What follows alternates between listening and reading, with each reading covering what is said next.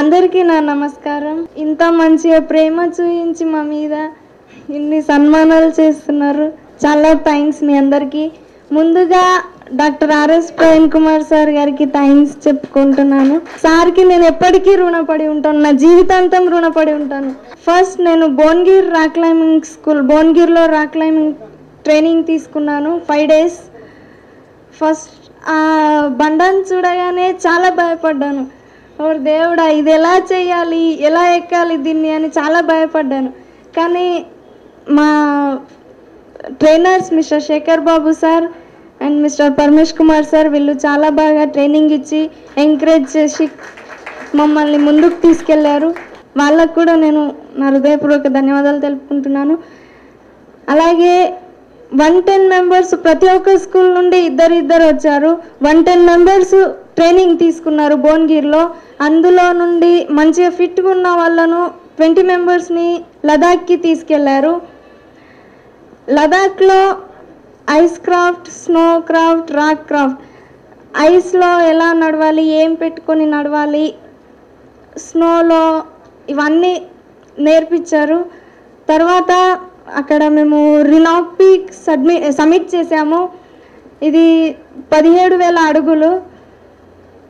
అదే మా మొదటి, అప్పుడు ఫస్ట్ టైం మేము సబ్మిట్ చేసింది అదే పీకు. స్నోలో నడుస్తూ ఉంటే స్వర్గంలో నడుస్తున్నట్టుండే. అప్పుడు ఆ 20 members నుండి 9 members సెలెక్ట్ చేసి లదాఖ్కి తీసుకెళ్లారు winter expedition. First time flight ఎక్కాను ఢిల్లీ నుండి. ఫస్ట్ టైం ట్రైన్ కూడా అప్పుడే ఎక్కాను. ట్రైను, ఫ్లైటు ఇవన్నీ ఎక్కడం అంటే చాలా బాగా అనిపించింది. ఫస్ట్ టైం ఎక్కాను. నా లైఫ్లో కూడా ఊహించలేదు, కనీసం ట్రైన్ కూడా ఎక్కుతానని అనుకోలేదు నా లైఫ్లో నేను. అది doctor RS Praveen Kumar sir గారి వల్లనే నేను ఫ్లైటు, ట్రైన్ ఇవన్నీ ఎక్కడం జరిగింది. అలాగే ఈ ట్రైనింగ్ కూడా చేయడం చాలా ఆనందంగా ఉంది నాకు. ఆ 9 members అక్కడ చలికి ఎలా తట్టుకోవాలి, ముందు ఎవరెస్ట్లో టెంపరేచర్ -50లో ఉంటుంది. అందుకని చలిలో ముందు ఎలా అక్లమటైజేషన్ కావాలి అది నేర్పించడానికి లదాఖ్ తీసుకెళ్లారు చలికాలంలోనే. అక్కడ -30-35 టెంపరేచర్ ఉంది. ఆ చలికి ఫస్ట్ రోజు చాలా చల్లగా అనిపించింది. ఆ చలికి తట్టుకోలేకపోయాను. కానీ రోజు అక్కడ స్పెండ్ చేయడం వల్ల ఆ వెదర్కి అడ్జస్ట్ అయిపోయాను. డ్రెస్సెస్ ఎలా వేసుకోవాలి వెదర్లో అవన్నీ అక్కడ చెప్పారు మా ట్రైనర్స్. తర్వాత ఫైనల్గా 2 సెలెక్ట్ చేశారు, అన్నయ్యను నన్ను సెలెక్ట్ చేశారు. సెలెక్ట్ చేసిన తర్వాత గౌలిదొడ్డి స్కూల్లో 2 months మేము ఫిజికల్గా మెంటల్గా ఫిట్ అవ్వడానికి అక్కడ ట్రైనింగ్ తీసుకున్నాము 2 months. రోజు 20-25 kilometers జాగింగ్ చేసేవాళ్ళం మేము ప్రతిరోజు. అలాగే దాంతోపాటు ఎక్సర్సైజెస్, స్ట్రెచ్చింగ్స్ ఇవన్నీ చేసి మళ్ళీ మెడిటేషన్, యోగా ఇవన్నీ చేసేవాళ్ళం.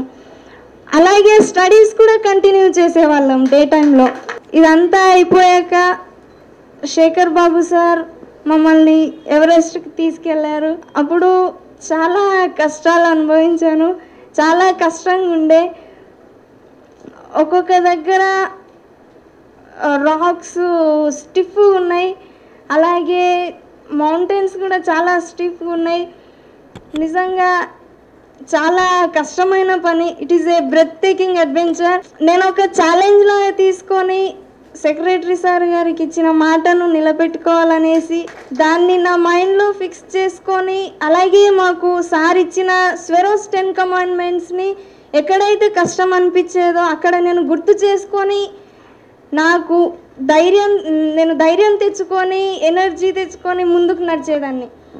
ఒక్కొక్క దగ్గర మన భూమి కదిలినప్పుడు ఎలా సందు వచ్చేస్తుందో అలా క్రెవాస్ ఉన్నాయి. ఒక్కొక్క దగ్గర క్రెవాస్ అని, అందులో పడితే మనిషి కనిపించడు, అంత లోతులో ఉంటాయి. వ్యాలీస్ ఉన్నాయి. ఇంకా నేను శవాలను చూశాను. శవాలను చూడగానే చాలా భయపడ్డా.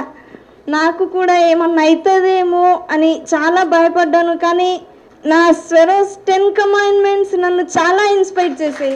అలా ముందుకు వెళ్ళి సబ్మిట్ చేశాను. 25th మే మార్నింగ్ 6 AM నేను టాప్ పైన రీచ్ అయ్యాను. వెళ్ళగానే ఒక నమ్మకం వచ్చింది నాకు. నేను కూడా దేన్నైనా ఇక నుండి దేన్నైనా నేను కూడా ఫేస్ చేయగలను, అలాగే అమ్మాయిలు కూడా ఏదైనా సాధించగలరు అని కాన్ఫిడెన్స్ వచ్చింది నాలో. వెళ్ళగానే అక్కడ మన జాతీయ జెండాను ఎగురవేశాను.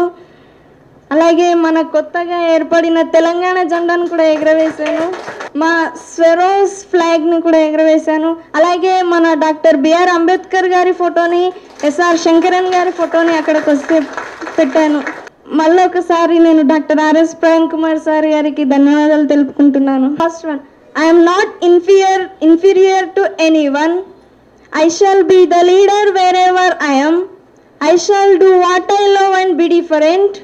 I shall always think big and aim high. I shall be honest, hardworking and punctual. I shall never blame others for my failures. I shall never beg and cheat. I shall repay what I borrow. I shall never fear the unknown. I shall never give up. This is the Swero's 10 commandments. Thank you.